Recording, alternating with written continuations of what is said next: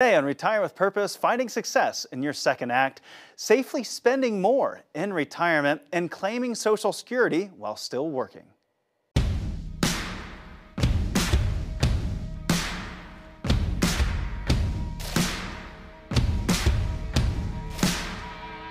Welcome to Retire with Purpose, a show specifically designed to help you maximize your financial confidence in retirement. Casey Weade is the CEO and Chief Visionary of Howard Bailey Financial, a certified financial planner and Wall Street Journal best-selling author. He's your host on Retire with Purpose. Great to see you again. I'm Lee Kelso here with Casey Weade, certified financial planner. He's the president at Howard Bailey Financial. He's a Wall Street Journal best-selling author, and because he's also the host of the Retire with Purpose podcast, he gets to hang out with some pretty interesting people, and that's what we've got for you today.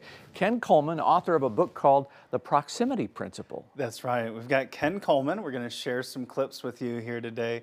Ken, you might know him from The Ken Coleman Show, or you might also know him as a member of the Dave Ramsey Solutions team, close friends with Dave. And I always find it interesting being able to interview Dave's close friends and associates because we get a little behind the scenes with the man, the myth, the legend, Mr. Dave Ramsey. Yeah. And that's what we were able to do here with Ken. But he also has that best-selling book. He has the Proximity Principle, which we discussed extensively. And we're also going to have a special offer for you here later in the show. We're going to share with you how you can get a copy of that book at absolutely no cost. So stick around for that. But first off, we're going to share a clip with Ken where he shares with us why it makes sense to have a specific purpose for every facet of your life. You know, I mean, you can have a purpose statement in your relationships and in your personal life, and you can have a purpose statement in your professional life. In fact, I recommend it because your purpose is your why, and that is the clarity zone. It's kind of like when you were a kid and you played freeze tag or something like that, and you're running around and everybody's chasing you, you just want to get safe, and things are hectic and crazy, and a COVID pandemic hits the world, and it kicks you out of your job, and all of a sudden you start to question everything. If you don't know what your professional purpose is, if you don't know what your personal purpose is, you're going to be like a ball of tumbleweed we used to see blowing across the dirt streets and the old Westerns or the cowboy, movies and all that kind of stuff. And so what you got to understand is your purpose is your why, and it's clarity. And so you retreat to clarity.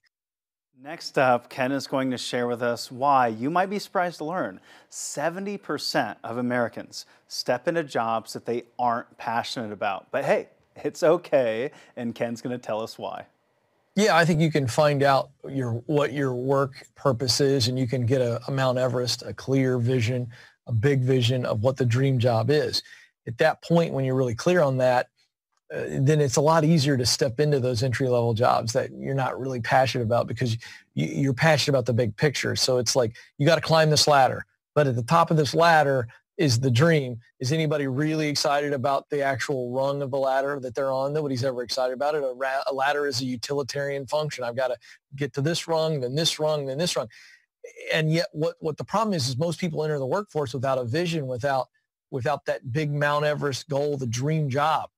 They just don't know what the dream job is. And so they go for safety, what they think is safety. And of course, safe seems so smart, except for in chasing your dream and living and working on purpose. Safe is not very smart because you'll end up going to a school that you really can't afford, getting a degree that you don't want and can't even use. A lot of Ken's work is around helping individuals step into a job they are really passionate about, starting a new career, maybe following your entrepreneurial dream to start that business that you've been thinking about since you were a little kid. However, maybe you find that you're 50, 55, 60, maybe you're 45, maybe you just feel like it's a little too late in life to go out there and start a new business and follow those dreams. Ken shares us why it's actually the optimal time. Well, here's the problem. We aren't creatures with only a brain. We got a heart, and the heart's what's nudging them. The heart's empty. The heart hasn't felt any heat around the workplace maybe in 25 years, and people know that. And they go, money's not what it's about. I could keep doing this, but if I got to come in here one more day and try to manufacture some juice where there is no juice, and try to get fired up over this where I don't care about the results, I haven't cared about the results in forever.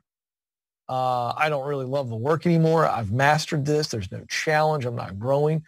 Well, that will begin to create buildup on the heart. So in that case, I would say to those folks, all right, that's what you're really worried about, isn't it? And you get them to admit that. And then you go, all right, let's focus on what we need to focus on. And that is, what would make your heart sing? What would be something you'd love to do? Because financially now, you actually don't have a whole lot of risk at all in your life.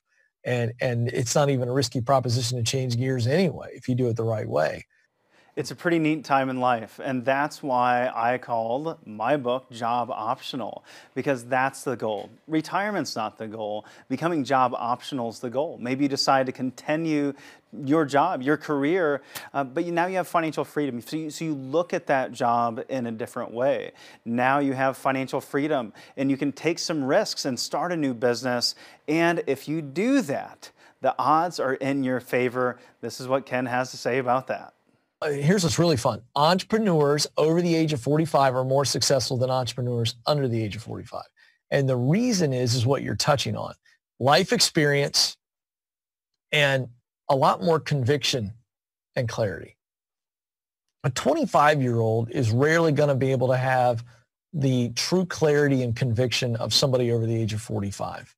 And the reason is because they're still experiencing life. They're still formulating a lot of their opinions and a lot of their perspectives. And they still got a lot more to learn to be able to really shape, their opinions and what they want to do versus somebody who's over the age of 45 or somebody even in their 50s. A 55-year-old entrepreneur has a greater chance of success because they've already lived enough life. They know what matters to them. And they've learned a lot. I mean, they've seen so much. And so they're less likely to make the young, youthful, immature mistakes that young entrepreneurs make. Yeah, all this gray hair comes up for a reason, right? You might as well put it to work as you start that second career. Well, Lee, I really think this is the huge and just monumental impact that we can make at Howard Bailey. That's our mission, is to elevate the lives of the individuals we're working with so that they can go out and elevate the lives of others. And they can do that and make a bigger impact in the world because they have financial freedom. But it's more than that. It's those gray hairs that you've got. It's all that experience that the largest generation in history, the baby boomer generation, has all of this experience, so much to offer. Once they become job optional, I truly believe we can see a huge impact made in the world, and we can see things start to change for the better. And that's why Casey's podcast is called Retire with Purpose, and you can hear more on Ken Coleman on episode number 198. And if you're really interested in what Ken had to say, we've got an even better opportunity for you. Casey worked with Ken to get together a big stack of books, and he'd like to give them to you. So just be one of the next 10 callers at 866-482-9559, and you can get a copy of Ken Coleman's book, The Proximity Principle. It really kind of focuses on how to position yourself near the right people and the right places so you can step into the role that you were created to fill. So they're giving away these books until they're gone. So I hope you're one of the next people who will call 866-482-9559, or you can simply text the word PROX to 482-9559, 866-482-9559. All right, coming right back, Marshall Johnson, Casey's good friend and the vice president at Howard Bailey, joins us. We're going to talk about spending patterns in retirement and why you may not be spending as much as you can and how much more you could be enjoying life. Stay with us. Do you have an IRA or 401k? You think of this as your money, but it's really a shared account with the IRS, and it all boils down to taxes. You've been contributing to your retirement accounts for years, but eventually, Uncle Sam will want his cut. Having a strategy in place for how and when you'll withdraw that hard-earned money could have a huge impact on how much you pay in taxes versus how much you keep. Safeguard your lifelong savings now with a complimentary tax guide by going to retirewithpurpose.com/taxes. That's retirewithpurpose.com/taxes.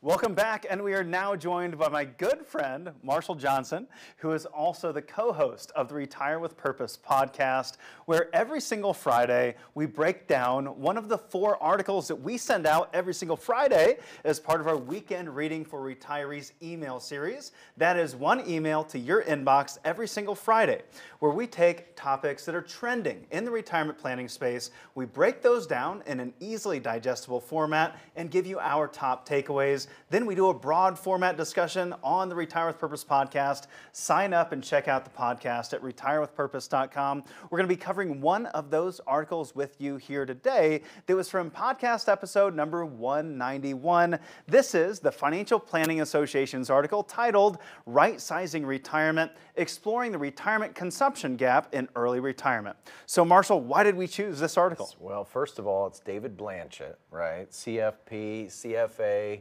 He's been all over. He's been on our podcast, but he writes really well. And I can't even call this an article, right? This is like a white paper. This is a study, a research study, a white paper, and it's got a tremendous amount of really good information that's very applicable today. Yeah, and it was really designed to educate financial advisors, financial planners on the latest trends in retirement spending, the latest research in the retirement world, so that they can do a better job for you. And we're giving this information to you so that you can understand why you're receiving this information. So first off, the title of the article, Right-Sizing Retirement and the Retirement Consumption Gap. So the retirement consumption gap is really this. This is the study discovering that what is happening is retirees are not spending as much as they could have. So why aren't you spending as much as you could in retirement? And one of those reasons might be right-sizing your retirement. So what do we mean by that? Yeah, right-sizing your retirement. Usually,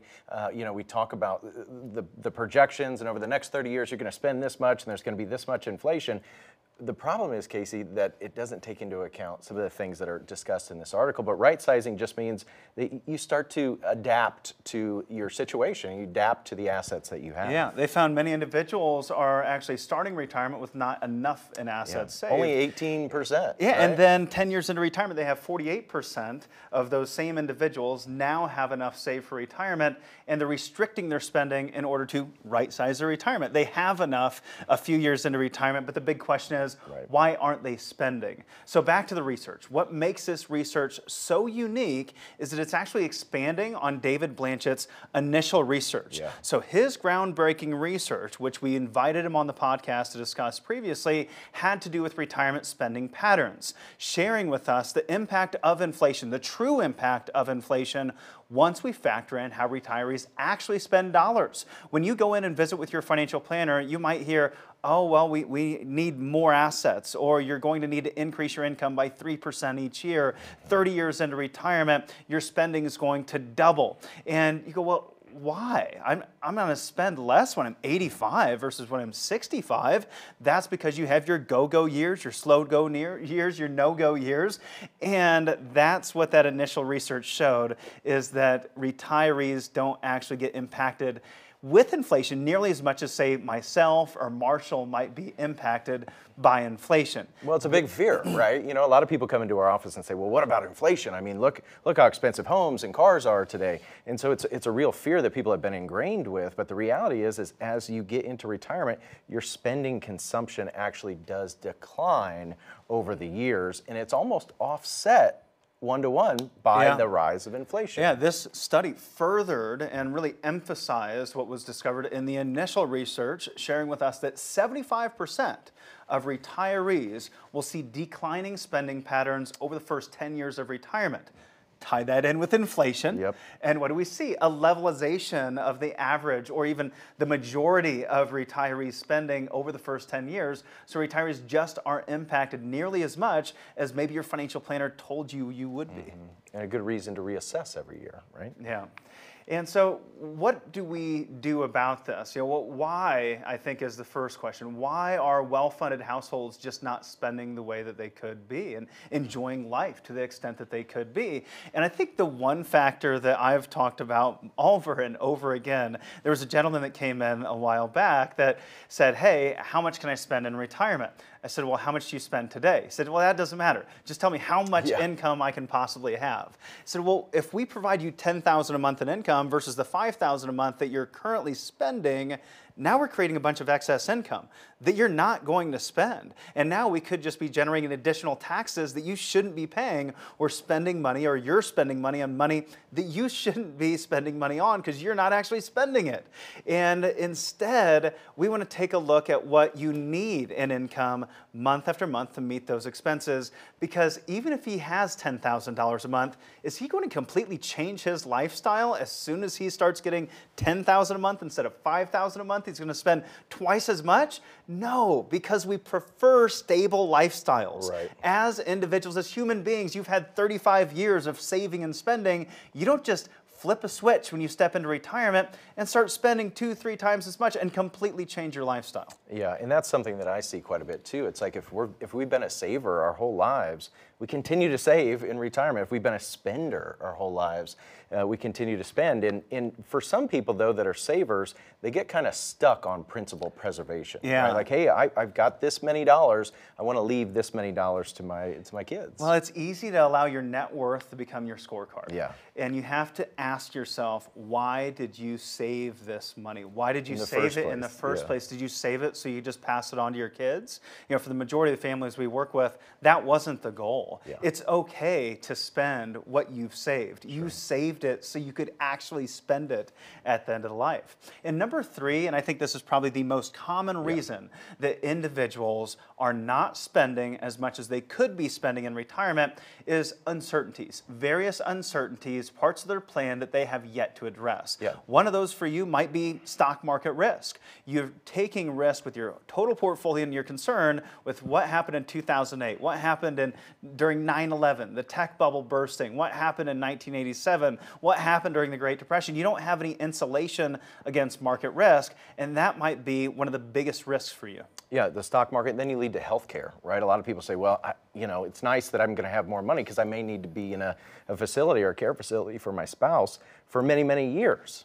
Yeah, and then there's also life expectancy. We just don't know how long we're going to live. Yeah. How long are you going to live? Well, I don't have a crystal ball, but we can put an income strategy in place to ensure that you have all the income you need for the rest of your life. And I think there's a couple action items here for you.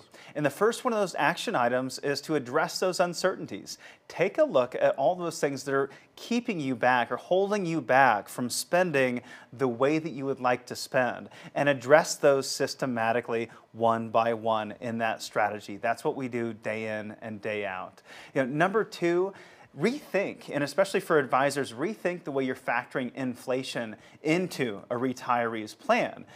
Make sure that you're taking into consideration their spending patterns and not just assuming that they're going to live like they're 25 or 35 years old for the rest of your life. That might greatly impact your planning. And if you're looking for someone to walk you through this process, we have a great offer for you today, a complimentary consultation with our team, where we will sit down with you and walk you through all those uncertainties that you might need addressed. Rising taxes, stock market crashes, maybe it's major healthcare concerns or inflation. We'll address those systematically with you and get you on a better path. So for the next 10 callers that call the number on the screen or text the number on your screen, text consult to that number, consult to that number. The next 10 callers will receive a complimentary consultation at no cost and no obligation.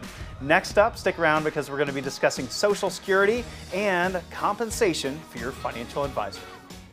Do you have an IRA or 401k? You think of this as your money, but it's really a shared account with the IRS, and it all boils down to taxes. You've been contributing to your retirement accounts for years, but eventually, Uncle Sam will want his cut. Having a strategy in place for how and when you'll withdraw that hard-earned money could have a huge impact on how much you pay in taxes versus how much you keep. Safeguard your lifelong savings now with a complimentary tax guide by going to retirewithpurpose.com/taxes. That's retirewithpurpose.com/taxes.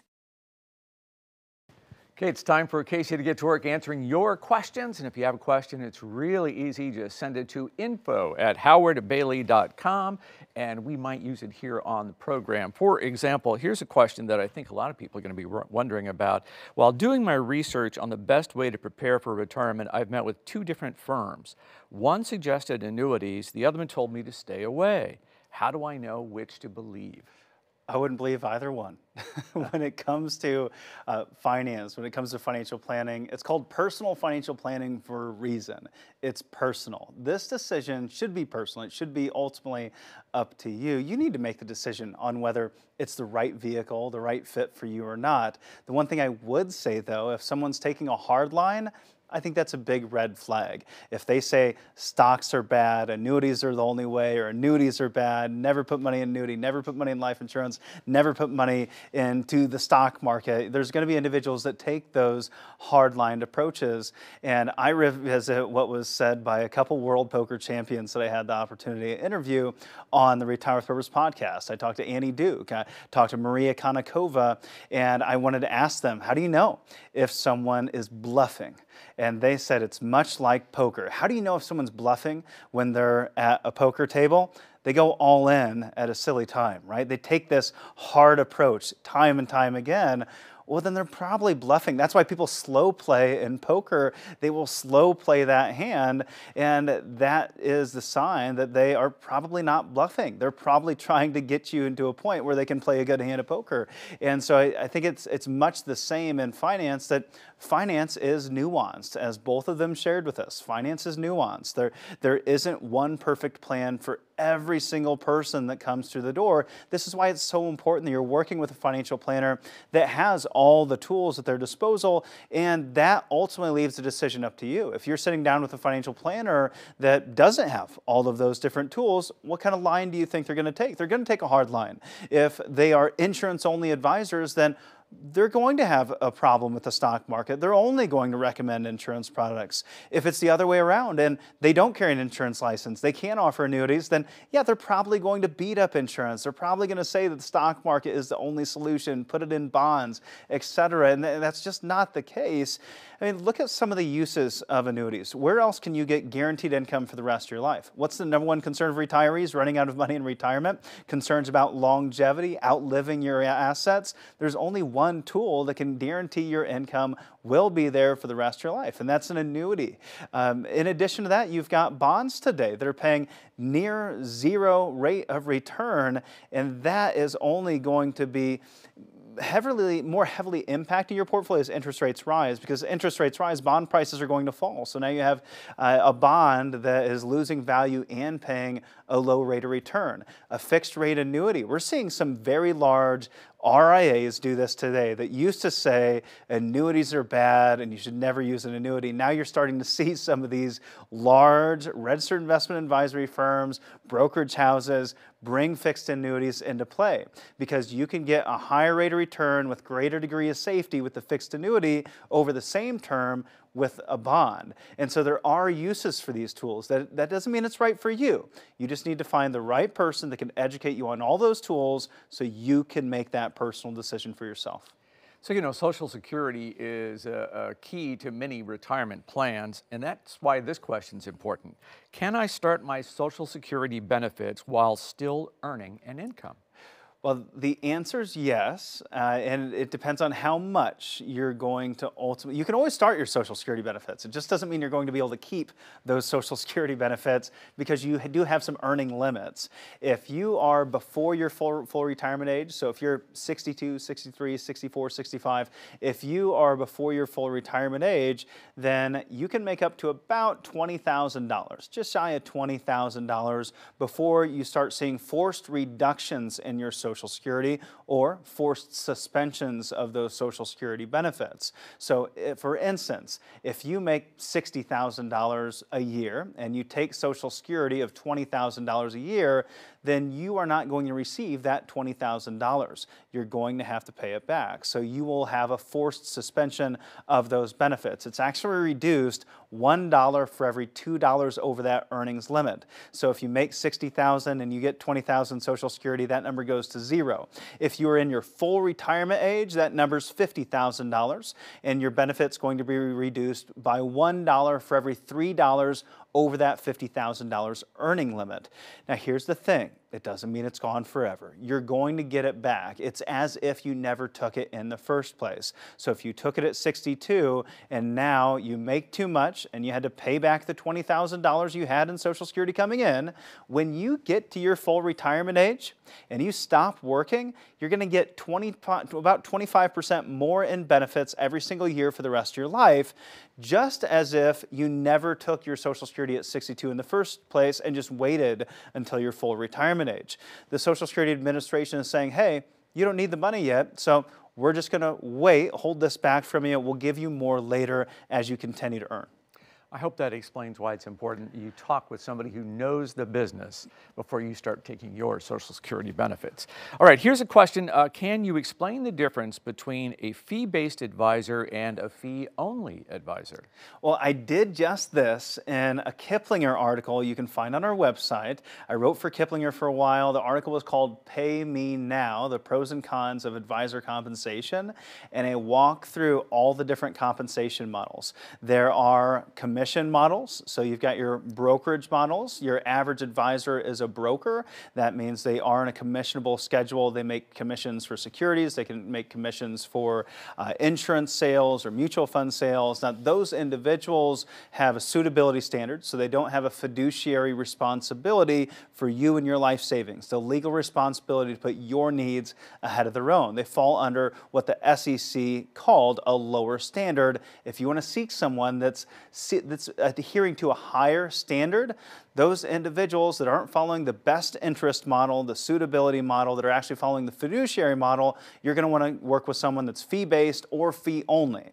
Now, a fee-only individual, they can only charge a fee. So that's an annual fee, that's an hourly fee, that's a percentage fee based on the assets that are being managed. And there's conflicts of interest with that model. There's conflicts of interest with commission-only model. Then you have a fee-based model that's somewhere in between. You've got a fee-based model where if you can work with this fee-based person on an hourly basis, on an annual fee basis, and they have a fiduciary responsibility, but they have more tools to their disposal. Because many tools that are out there today, they're only available in the form of commission. Life insurance, health insurance, long-term care insurance, fixed annuities, indexed annuities, a lot of those other tools. The good ones, there's only a couple that you can use on a fee-only basis. The good ones are only available, and the wide variety of them are only available on a commission basis. So if you want the most tools, you go with a fee-based advisor. And if you want the least conflicts of interest, go with a fee-only advisor. And if you maybe are in a situation where you can't afford to pay a fee, maybe go with a commission advisor. There's nothing wrong with any of those three different models. You just need to find the one that's right for you.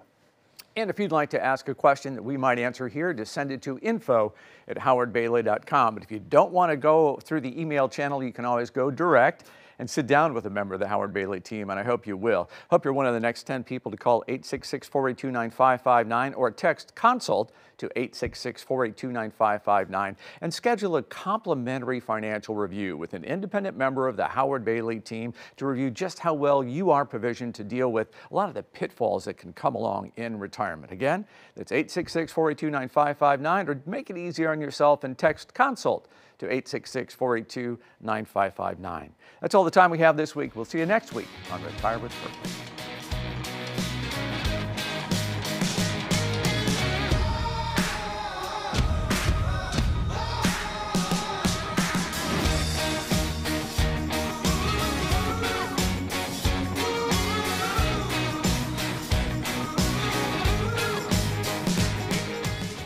Do you have an IRA or 401k? You think of this as your money, but it's really a shared account with the IRS, and it all boils down to taxes. You've been contributing to your retirement accounts for years, but eventually, Uncle Sam will want his cut. Having a strategy in place for how and when you'll withdraw that hard-earned money could have a huge impact on how much you pay in taxes versus how much you keep. Safeguard your lifelong savings now with a complimentary tax guide by going to retirewithpurpose.com/taxes. That's retirewithpurpose.com/taxes.